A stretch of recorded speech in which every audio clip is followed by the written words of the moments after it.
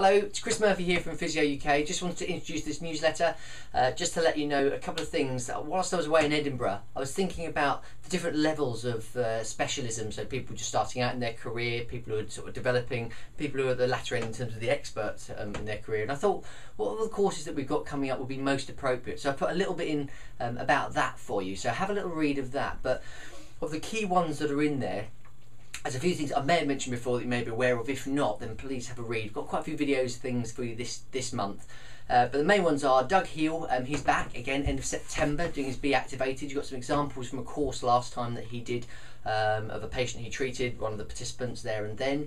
Got some stuff on FFT. Got a little experiment for you just below me here. There's another video. Have a little go. If you've got any neck pain, arm pain, back pain, anything like that, knee pain, do the little experiment and see what you find from that. And then hopefully I'll sort of like, if you do that, then I'll check in with you on the back of that. There's some things on the POLD method. There's a one-day course, only £37, which gives you a good introduction to the POLD method.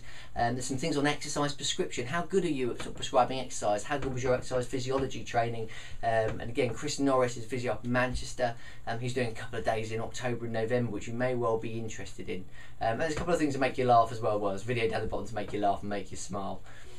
So have a read of those sort of things. Diane Lee is back at the end of September. If you wanted to think about her 15-day series, you can come along and get a taster of that. Again, you just need to register down below, but you need to register quite quickly because I'll be going to people by next week to offer those places out. So that gives you a bit of a roundup. I'm not in Edinburgh anymore, which is a bit of a bummer. Back to work, back to the beautiful weather of rain. But I'll see you again in the next newsletter, and I hope you're all well. Thanks very much. Bye-bye.